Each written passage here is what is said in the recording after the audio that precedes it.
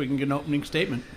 Congratulations to Florida Atlantic. Good basketball team, played well. I thought when they made shots at the right time. I thought they came up with some really big offensive rebounds at a time when we really needed to finish our defensive possession. And defensively, they played hard. So I just really congratulate them. Certainly proud of the effort that these guys have given us all year through tough times at times with injuries. But and when it ends like this, it's always disappointing because we won it all and came up short. But proud of our team too for being in this position with a chance to move on. But again, tonight, Florida Atlantic, they won. They played hard and they deserve to move on. All right, we have senior guard Santiago Vescovi. We have senior guard Josiah Jordan James. Take questions for either of those two at this time. Just raise your hand. We'll get a microphone to you. Give your name and affiliation before asking the question. We'll start in the back. Yep.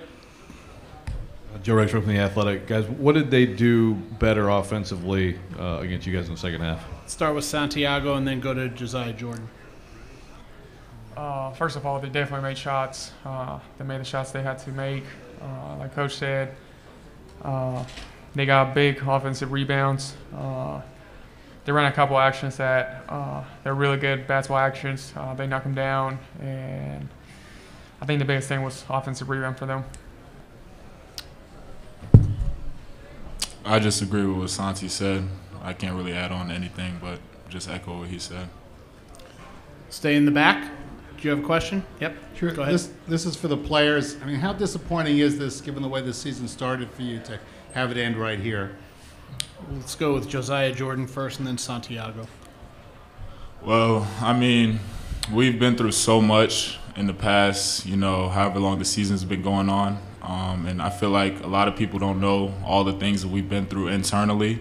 And so even to make it this far is a blessing. I mean, people counted us out after the second game that we lost to Colorado. They told us our season was over then. But we didn't hear any of that. We heard it, but we didn't listen to it. We stayed resilient, and I think that if you guys or everybody outside of our locker room knew all the things that we went through, they'd be, proud of us. I know we're proud of ourselves. We know we wanted more, but there's so much stuff that went on that, injuries and people in and out the lineup where a lot of people would just quit. But I give a lot of credit to my teammates and our coaching staff. Nobody in that locker room gave up on us, and I'm just so proud of my guys that we were able to reach it. Obviously, I'm disappointed, but I'm proud that we were able to come this far. He just said it. Okay. Any more questions for the student athlete? We'll come up here in the front. Troy Provo here in the Maryville Daily Times. Josiah, I know y'all are obviously still digesting this one, but when you look back at that first half, how much do you guys think that'll just kind of be like y'all feel like that was a missed opportunity considering how many shots they missed and y'all were only able to go up, I think, 5 or 7 points at halftime? What was the question again?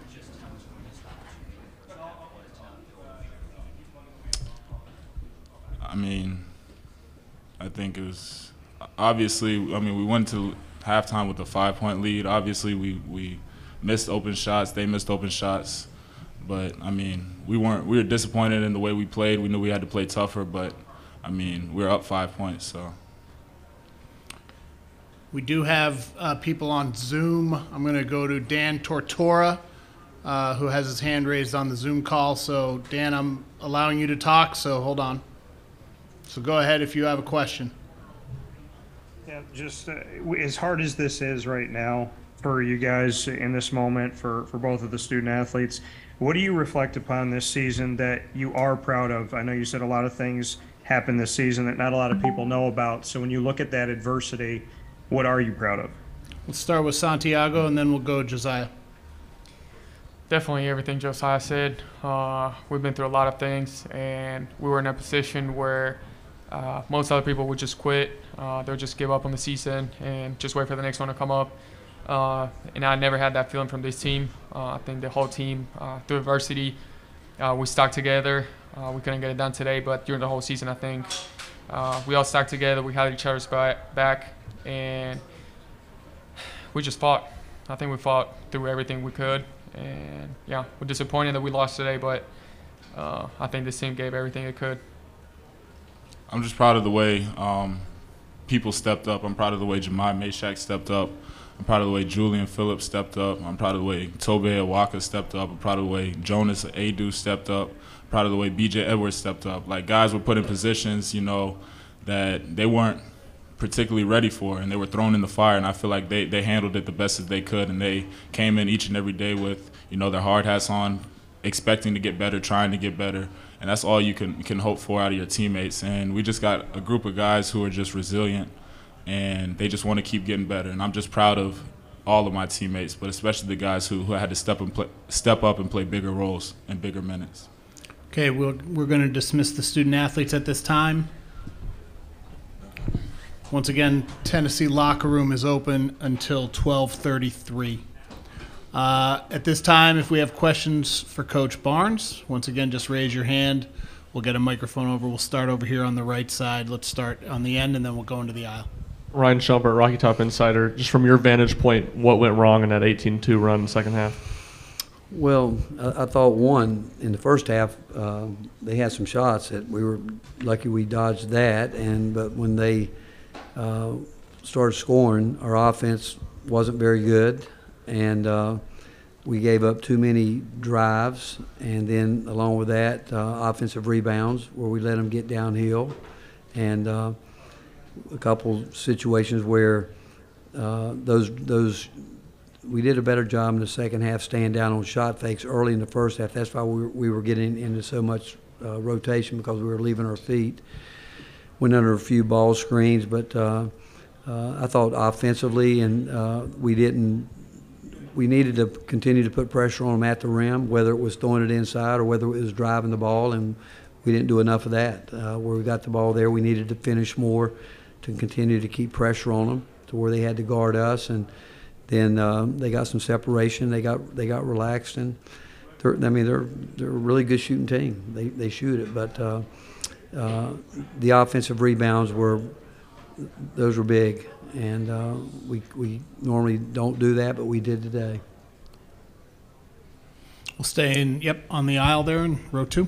Rob Lewis with VolQuest.com. Just, Coach, you cited the offensive rebounds, but just the rebounding overall. I mean, I think pre-game, myself and a lot of people would have thought that you would have had a big advantage on the glass, and they out-rebounded you in the game. Well, again, we wanted to, and obviously, we needed Jemai Meshack. You saw what he was able to do with driving the ball. We needed more of that from more than one player. We needed our post players because they were staying out there really. We could get the ball inside if our post guys would get the post up, and then they did start digging down a little bit more. But early in the game, it was wide open. They were really hugging up to our perimeter guys, which a lot of teams have done that to us this year, and something we expected today. And the only way you're going to make them change is if you're really scoring at a high clip. And then when we got there a couple times in the second half, the ball should have been passed out, and because we needed to make some of those perimeter shots. And when they put 3 guys around the ball, it's got to get out of your hands. But again, we needed to be more aggressive going at the basket, I thought, in the second half, and then they did. They were, again, they didn't change a whole lot other than what they were doing in the first half. They run what we'd call a little bit of notch action, but I just thought that we allowed them to get downhill and not guard the ball the way we needed to. We'll go back to the end of the second row. Third row. Why'd y'all decide to stick with the 2 big lineup in the second half and not go 4 guards?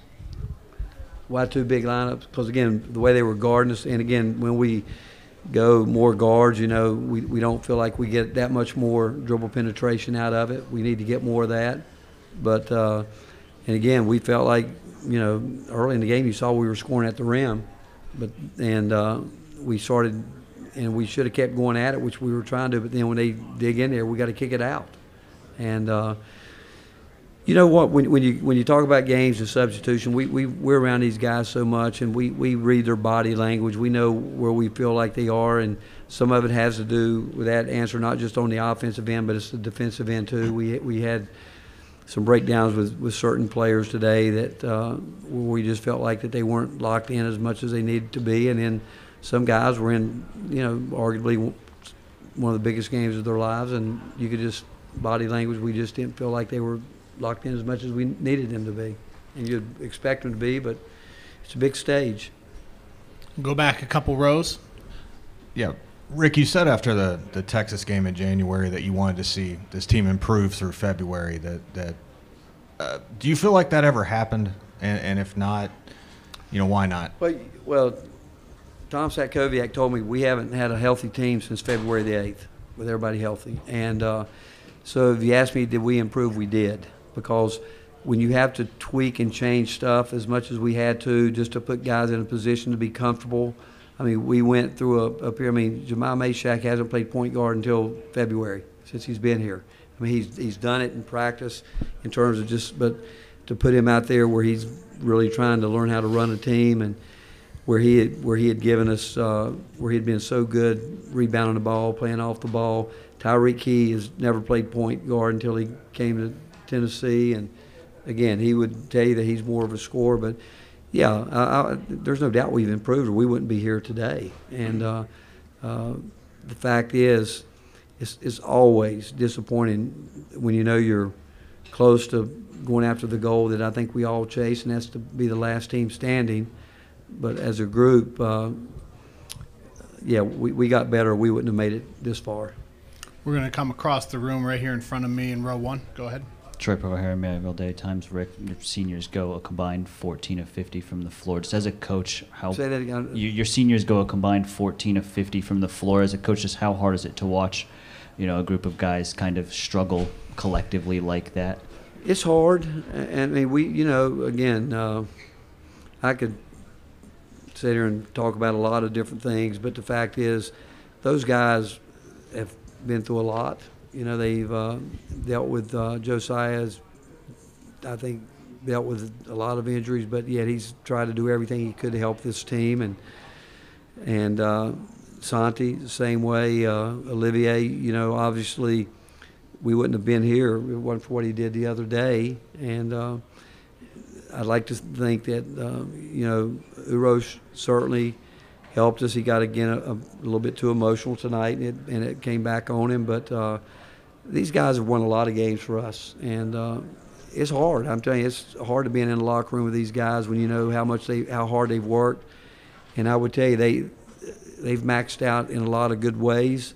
And again, would I like to sit here and tell you I wish we had our full allotment of players and teams? Yeah, but we didn't. And I think it's a real compliment to our seniors, because they're the ones that continue to stay together and didn't get down on each other, try to help pull the young guys along with them. But I feel for them, because I know that's not, when they look at it, they're not going to be happy with it. And because, again, it's hard to get here. And but I can only tell you we're proud of this group of seniors and what they've done with our program. We're going to do 2 more questions. We'll come here on the aisle, and then I'm going to go back to the Zoom call. So here on the aisle. Rob Lewis from VolQuest.com. Coach, sticking with the seniors, and it may be too soon to answer this question, but assuming that was their last game, 4 guys, one from Uruguay, one from Serbia, one from Finland, and Charleston, South Carolina, come together, got super close. I mean, how are you going to remember that group? Well, they're special. I mean, because of what they went through the COVID together. The fact that with where college basketball is today, with the transfer portal, and at the end of the year, everybody's got options now to do this or do that. But I will remember that they, in so many ways, just represented the University of Tennessee in a first-class way. They created a great love affair with Rocky Top and our fan base, which I've told many people I think it's the best out there, and they're what we want our program to be about. High character, come from great families, great work ethics, and really of that group, there's not one selfish guy on that group. And what they've done for our program, and we've said when we came 8 years ago, we want to be here every year. There's no question about that. And when it ends, it seems like so abruptly that you look back like tonight. I mean, the Sweet 16 is something to be proud about, But again, when you get there, you want more. You want an Elite Eight. You want a Final Four. You want a national championship game. And the fact that these guys, again, kept climbing and trying to work every year, and I told them in a couple of weeks we'll look back and realize that, you know, they've got a lot to be proud of. All right, we're going to go to back to Zoom, to Dan. I believe, Dan, you should be on right now. Dan Tortora, wakeupcalldt.com. Coach, you spoke about how hard it is to make this tournament with so many different conferences represented in the Sweet 16. What can you say about the state of college basketball?